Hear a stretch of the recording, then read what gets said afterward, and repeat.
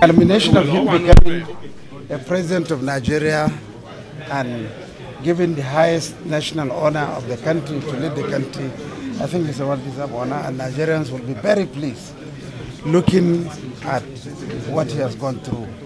From 1992, when Senate was annulled, to June 12, when he has to leave the country, now coming back, becoming a governor of Lagos State and becoming a president of Nigeria after building so many institutions, I think it is well deserved. Tima, when he was in Borno as a governor, we have full confidence that they are going to deliver, consolidate, expand what has been put on the ground by the present administration.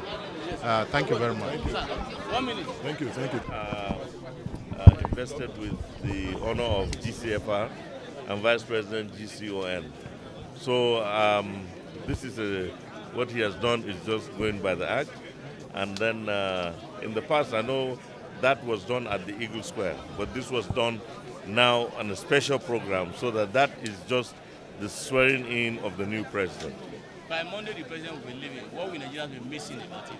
Well, of course, you know, President Buhari is the darling of the nation, is the father of the nation. Like the president-elect has said, he will still be you should be expecting knocks on his doors wherever he goes to. So he's still going to be the leader of the nation. The occasion is historic and epochal, and it signals a very peaceful transition of power from one administration to the other. And it also is a major sign that, yes, indeed, democracy has taken roots in Nigeria. And then, of course, we are the beacon of hope for Africa. So the international community, all Africans, will be very proud of what they've seen here today. And I must applaud the outgoing President Muhammadu Buhari, for setting the record, even signing the Executive Order 14 to make this a normal event whenever there is transition of power from one administration to the other. So this is wonderful. It's setting the tone and setting a pace for continuous growth and progress of democracy in Nigeria in a very peaceful way. Next month, the National Assembly will be inaugurated. How far with your ambitions? Yeah, we are doing our best, and we leave the rest to God. And what will you be telling the incoming senators? That they should focus on His Excellency, Senator Akpabio, for the leadership of the 10th Senate and the National Assembly, and that, yes, indeed, we will do our best to bring about uncommon transformation in our legislative procedures. Best of luck, sir. I just want to give God all the glory. It was an event that looked like it was never going to happen, but we thank God that we are here. And I'm sure that with what we have seen today and what we'll see the next few days, our story in Nigeria can never be the same. We're moving from glory to glory. There are challenges, you know, and everyone is conscious of that. But I can assure you, a team is coming on board that has a scientific understanding of what is to be done. Thank you so much. All right. Event that just took place today, especially the conferment of national honors and the president and vice-elect. Well, I think in addition to that, all the three events that we witnessed today are quite outstanding events for our nation. That Nigeria is celebrating the transfer of one power from one administration to the other is indeed, as concluded by Mr. President, a big gain for all Nigerian people, because we have seen, particularly challenged by the economic environment the world found itself, we have seen countries unable to manage transition from one administration to the other, both in Africa and elsewhere. So that we are doing so today with fanfare, with cooperation from all, with celebration by all Nigerians, is a testament that Nigeria is truly a country that has come of age, and that President Muhammadu Buhari today superintended the award of Grand Commander of the Federal Republic to President-elect Asiwaju Bola Ahmed Tinubu, and as well as GCON to Vice President-elect Senator Kashim Shettima in a very joyful, convivial atmosphere is a cause for celebration for all of us. Equally, the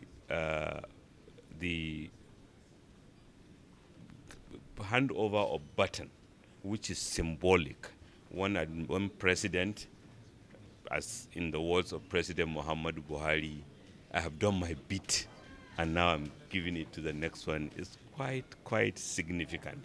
And we pray that this baton will continue to pass on to future generation of Nigeria's leaders in a united, prosperous, proud Nigerian nation.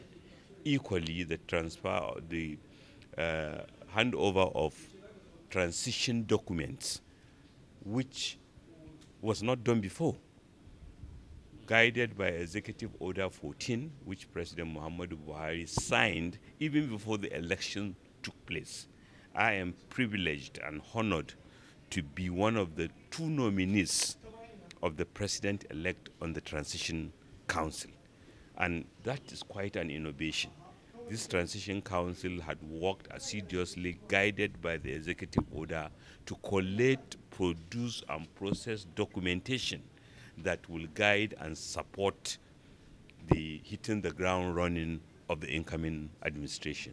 So to me, I'm very, very proud to be a Nigerian to witness these 3 events. In a very short sentence, what would you say to Nigerians who are pessimistic about the future? Yes, there are people who are hopeful, but how about those who are still nursing some pessimism about the future?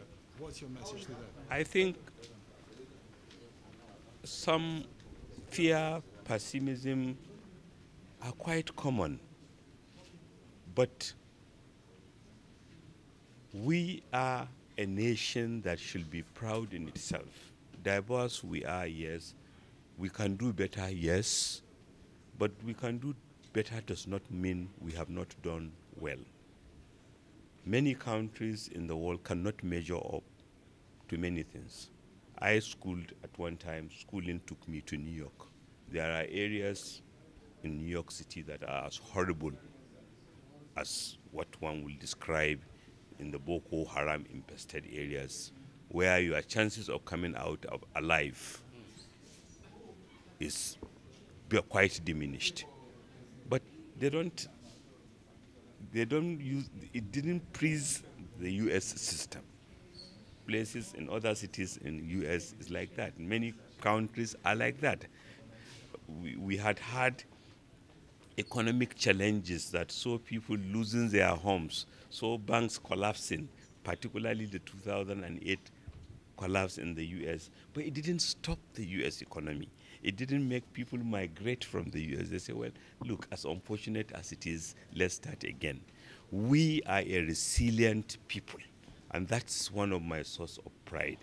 From Yenagoa to Sokoto, from Ilaje to the shores of Lake Chad, is hard-working men and women who are proud to go in their farms at 4 a.m., who are proud to bake and sell akara at early as 6 a.m., who are proud to work hard and take care of their families. All they needed is a break, and the government, led by President Muhammadu Buhari, has introduced a lot of innovative solutions for everyone, for those at the low level of income strata, for more ambitious young men, so that we build a society where our young ones will take on the world. And I believe Nigeria is, as ever, a pride to all of us. Thank you very much. Thank you.